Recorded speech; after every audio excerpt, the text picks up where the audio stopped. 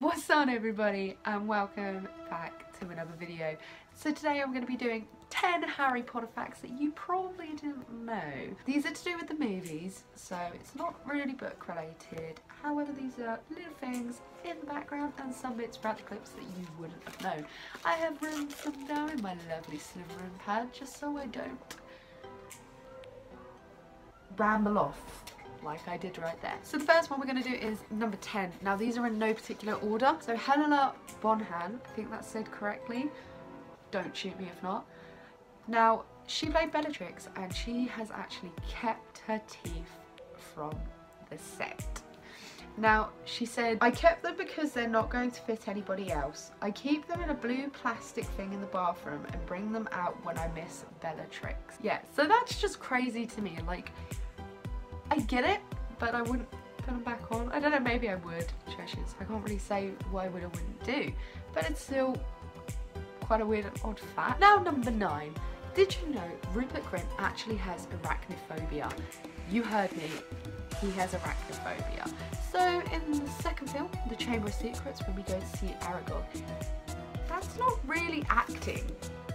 No, he's generally scared of this massive spider, and honestly I don't blame him.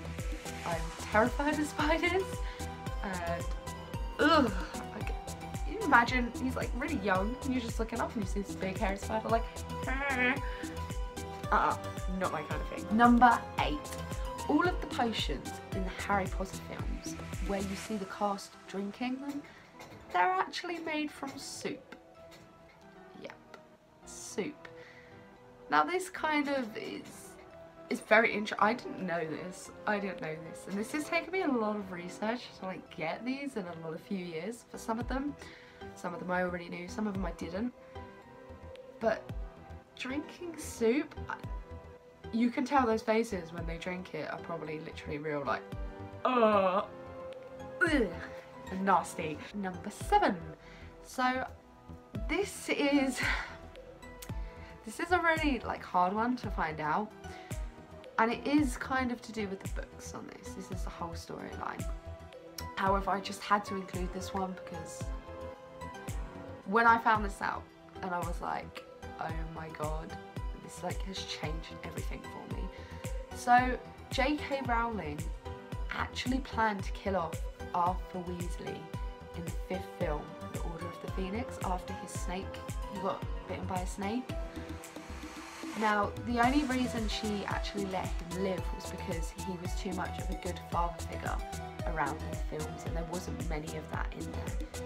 So instead, what she did was Remus Lupin, who she planned to live, she killed him off. So Harry could obviously see a lesson from it, and that's really sad.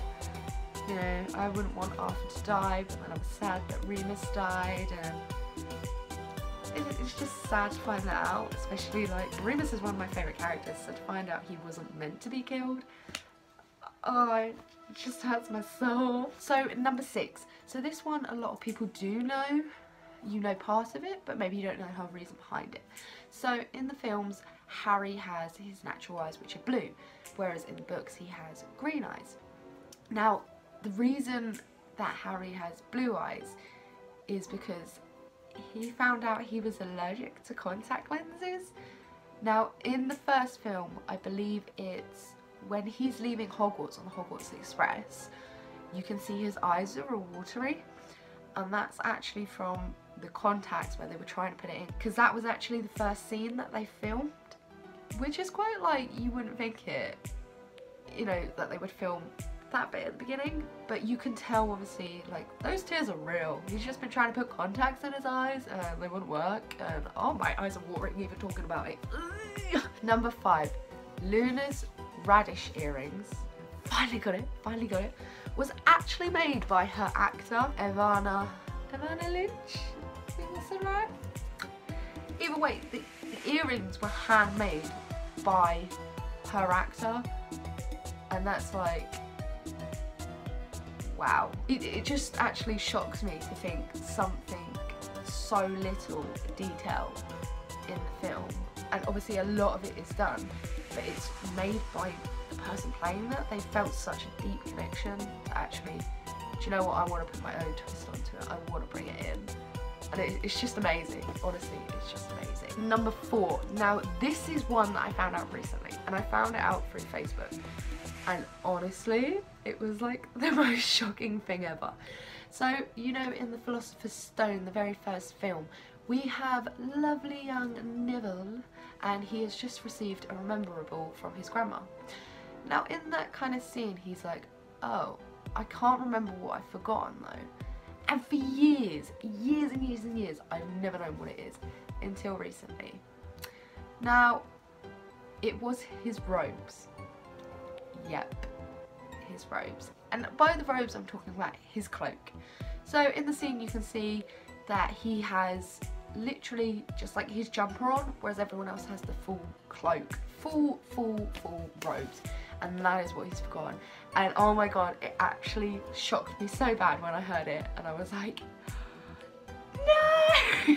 Anyway, on to number 3. So number 3 is actually a bit of a new one for me, and I didn't know this, mainly because I'm not very good with actors. So Hero Finez, I think that's said right, please don't shoot me, who we all see in The Half-Blood Prince, he is actually Ralph's nephew. So if you don't understand what I mean by that, I'm going to quickly sum it up. So the guy who plays Voldemort, his nephew plays younger Voldemort in the films. Damn. Like, I've never really noticed that they do kind of look alike until now.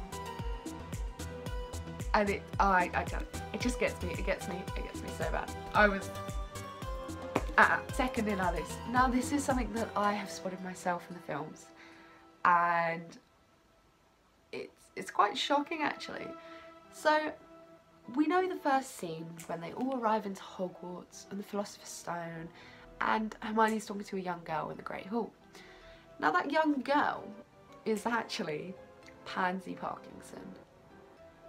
Now, I came across this by accident, I believe. I was looking up references of Pansy Parkinson, and then I saw her younger photos, and I was watching the film, and I was like, hold on a minute. And it honestly cracks me up. The thought, you know, Pansy Parkinson is a pure blood. She becomes the Death Eater in the end, I'm pretty sure. And she hates these Muggleborns, yet on her first day of Hogwarts, she's standing there talking to Hermione Granger, who is the biggest Muggleborn of all, and one of the brightest witches that we know. Number 1 on our last of this. Now this is a really shocking one. So for those of you who have read the books, you'll know a certain character is missing completely out of the films, and that's Peeves the Poltergeist. Now if you don't know who Peeves is supposed to be this poltergeist who causes trouble, and he's friends with Fred and George, and he's like the biggest troublemaker there is. Now he wasn't actually put into the films, and a lot of people were quite upset about that, and I kind of am now as well. Like, I didn't read books when I was younger, I've started to go through them now, after my obsession, and I've kind of known who Peeves was all the time. So let me tell you a little story here.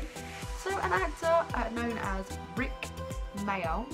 Now, you may have heard of him, you may not. He was actually the main actor from Drop Dead Fred, which is an amazing film. Honestly, it's so freaking funny. I remember it as a kid, love it, it's great.